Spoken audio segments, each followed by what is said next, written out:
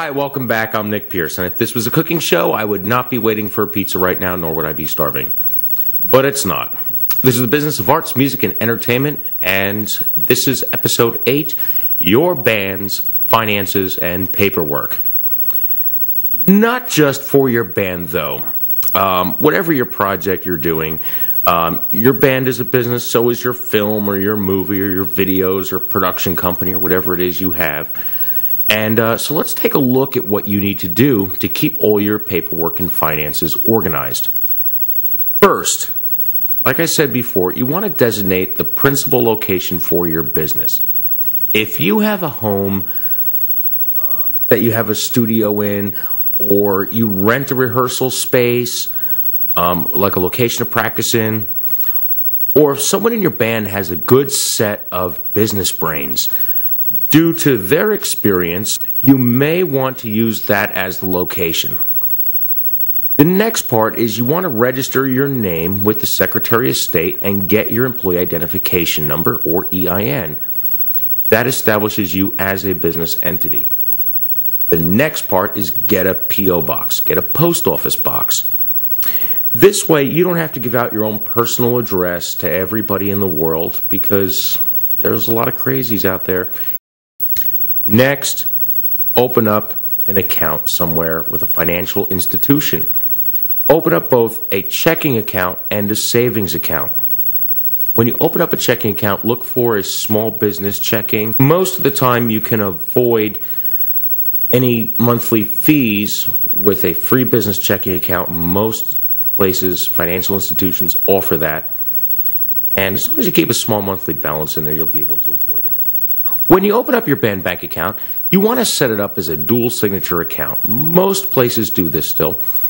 It helps control how the money is spent in as far as writing checks and making withdrawals. But another way to control your spending is when you open up that checking account, they're going to give you a debit card. And that's a very handy thing to have, because sometimes online you may want to make some purchases, and you will need that. However, in order to control the spending, try this. Write your the debit card number down, along with your expiration date, the name on the card as it appears, and the little 3-digit security number on the back. Write it down in a safe place with your bank account information. Take that debit card that they give you, put it in a plastic bag, fill it with water, and put it in your freezer. This way, no one can run around using the debit card. However, when you need to make those critical purchases online, you have one. Or you need to make a hotel reservation, or rent a car or a truck to move equipment around in, you have a credit card to use to make that reservation. And then you know that you would need to use that card to actually pick that up or check into that hotel, or if you need to go on the road. But then just leave the bag out for a couple days. Now, keep records. Part of your finance and paperwork is all about keeping records. And you're going to have a lot of records to keep. From contracts to business filings to your bank account, property and assets, including copyrights, publishing registration, equipment purchases by the band, any income you have, any expenses, and any payouts to members or employees that you hire. Now, I'd like to share with you a way to organize all this and stay on track. And you're going to need a few things to do this. First of all, I would recommend start off with about 1 dozen file folders. And you also want a box or a container, or in some cases, just a little pocket folder to keep everything in. Try something like that. Maybe you'll need a whole file cabinet, whole office eventually, which is great because the more space you need, the bigger your project is. And that's great because when your project grows, you're making money and you're doing this right. And then any type of accounting software or even a ledger. And I'm going to touch base on accounting software that you can put on your computer. And if you're keeping track of all your business paperwork on your computer, you also may want a little thumb drive. And I keep one on my computer, and I have one for each project that I take on. This one, for example, is for the program you're listening to right now. I have another thumb drive for my band. I have another thumb drive for other business project that I'm working on. And all my information is kept on this. Any file I have this way for that project, when I need to go somewhere, I have all the information I need, and I can put it into anybody's computer and retrieve anything when I need it. If you don't want to do the computer thing, you can get what's called a ledger, and most office supply stores have one. And it's a simple way of keeping track of each month or by week. When you get to the meat and potatoes of this, it has a simple spot for what you brought in and what's going out. Now, as far as income, bands have many sources of it. For example, live shows, royalties for music played in the public, album and song sales, whether it's CDs or downloads from online. Also merchandise such as t-shirts, hats, inflatable dolls with your band name on it. Ads on your website if you have one, and sales of equipment and copyright. However, of course, with your income also comes expenses such as recording costs, rehearsal studio costs, road and touring expenses.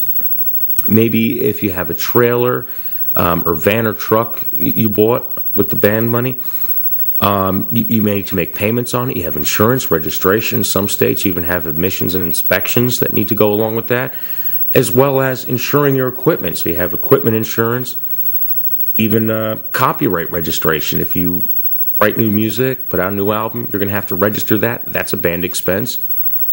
Union dues, if any. Another thing is your website, your registration for your domain name, your hosting service to keep it up online for people to see and maintain it, as well as any marketing, advertising, promotion, and any production and manufacturing of your merchandise, such as CDs, videos, and artwork, posters, and the list goes on.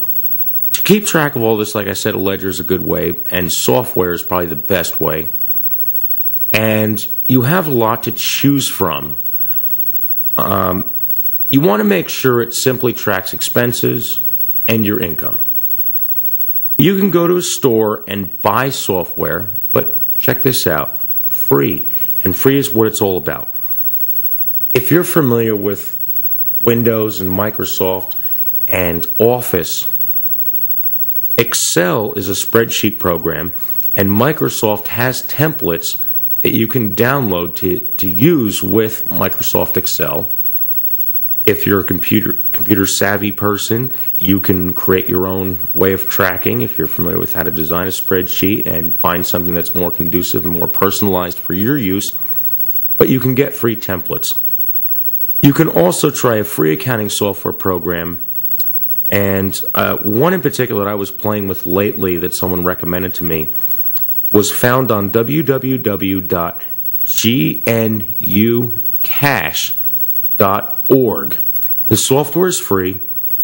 You want to stay away from sites that give you a free trial and then charge you for it later on, because most likely in the middle of using it, you may not want to spend the money, and you may just lose whatever you already entered, because sometimes their file extensions aren't compatible with something you may be switching over to, and it's kind of proprietary.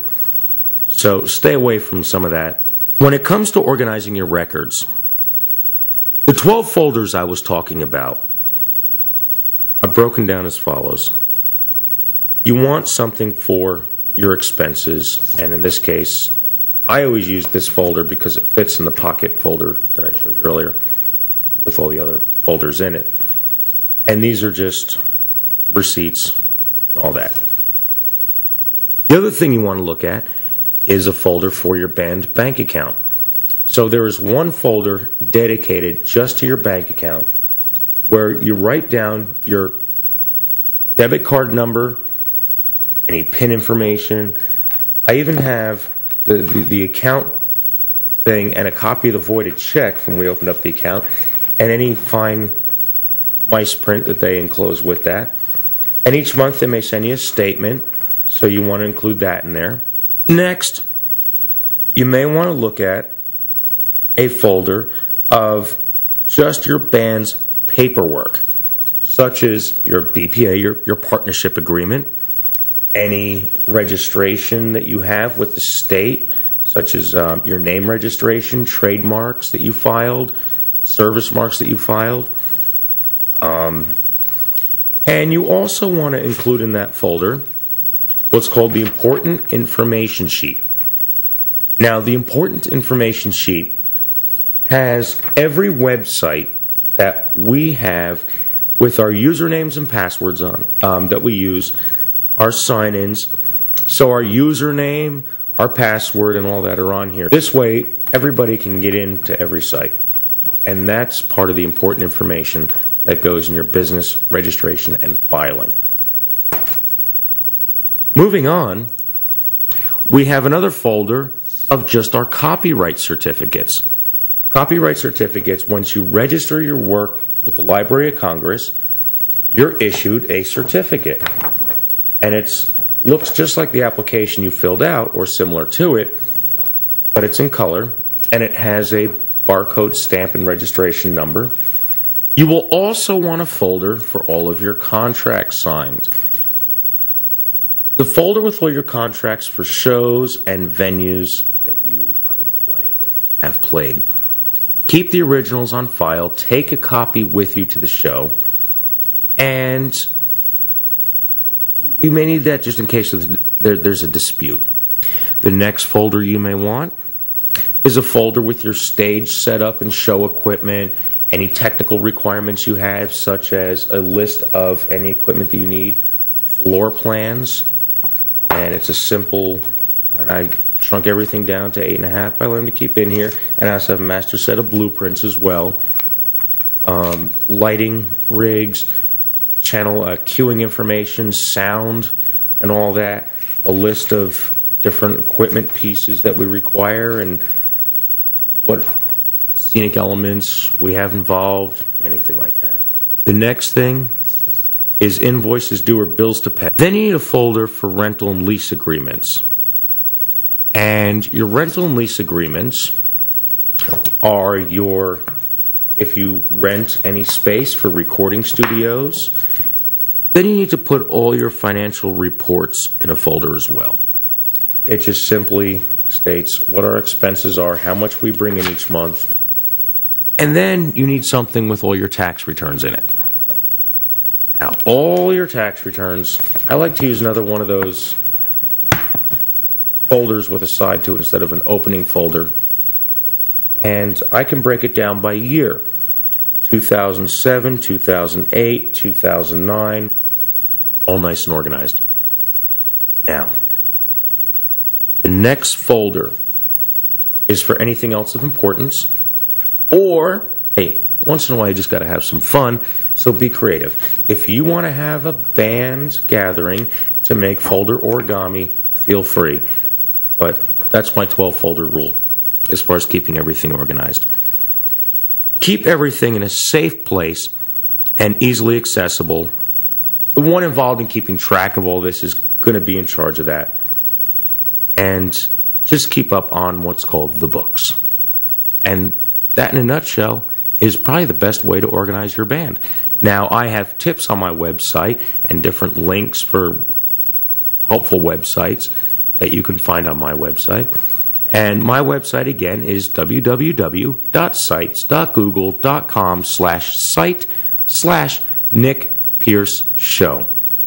And I hope that my 20 years of experience in the music and entertainment industry has helped you. If you have any questions, again, please email me, thenickpierceshow@gmail.com. Again, I'm Nick Pierce. Thanks for joining me.